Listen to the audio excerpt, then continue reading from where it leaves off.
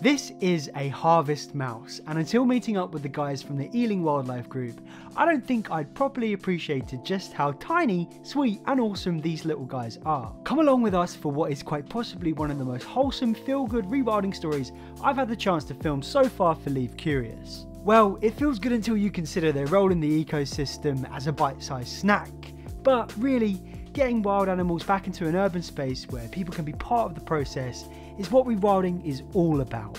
So today we're going to be meeting up with Sean from the Ealing Wildlife Group. You might remember him from the Beaver Project, and yeah, today we're going to be seeing a harvest mouse reintroduction here in London. I've just pulled up at Horsenden Farm where we're going to be seeing where they've been breeding these guys, where they've been cooking these guys.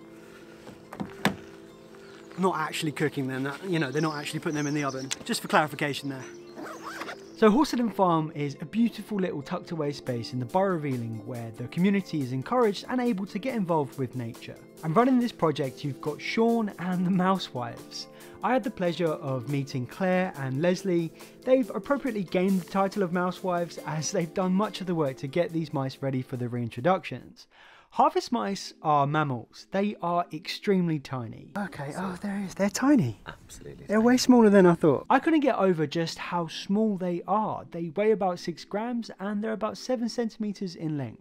They've got prehensile tails, meaning they can use them as a fifth limb, and they're the only British mammals to have this skill, which they can utilise in the long grass, which is where you'll most likely find them in the wild. But with that being said, finding them in the wild would be pretty tricky. Here in the UK they are nationally rare and they're classified as near threatened, which means they're at real risk of extinction. Habitat loss and fragmentation through intensified agriculture, the loss of field margins, hedges and the increased use of pesticides has really been the key driver in their declines. And if they're so small, why are they so important? Well, as well as being really tiny and sweet, they are an incredibly important part of the food chain. Think of them as an indicator species. If numbers are thriving, you can bet that the habitat is rich and is supporting insects, birds, bats and their predators, a whole range of biodiversity. This is the breeding room, so you have to be quiet in here.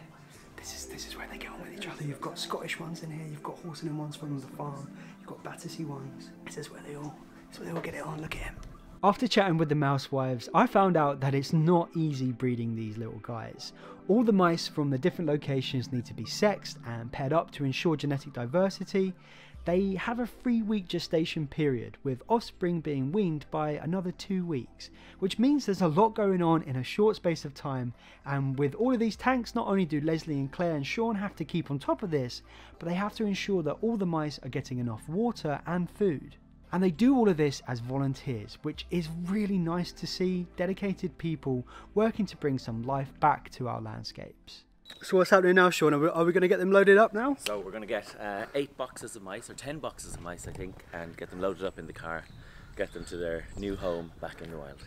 Some kind of skulls of something deceased? Oh, those are owl pellets, yeah. Oh, owl pellets, okay. Yeah, you're going to get taken by Sean down to the release site. So the mice are going to be reintroduced to a place known as Marnham Fields in Ealing. It's a really nice natural park within Greenford. We've got a quite a big volunteer group here to help us reintroduce these guys.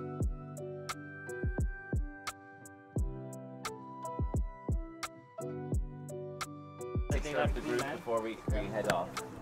So I'm just going to stand on the gate. Taking a selfie. Right.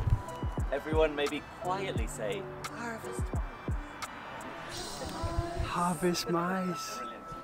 Okay, let's go.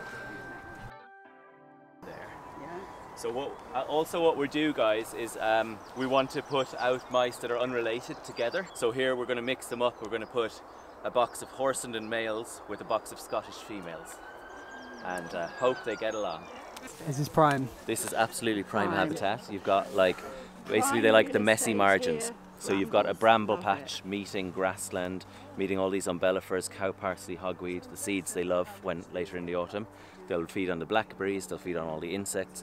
They've got the canal on the far side and a big nettle patch. It's just basically undisturbed ground that isn't very highly managed, and they will absolutely thrive here.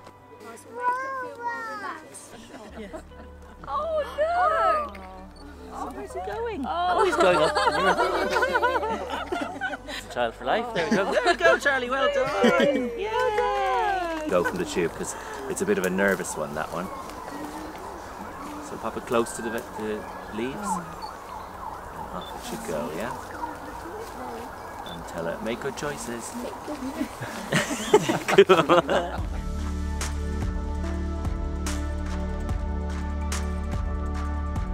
There was a really strong turnout from the public, people of all ages just interested and eager to be part of this fun afternoon of rewilding. And with the releases today, the project has now released over 1,000 harvest mice back into London, which is a really great accomplishment, and it also gives me a catchy number I can put in the title of the video.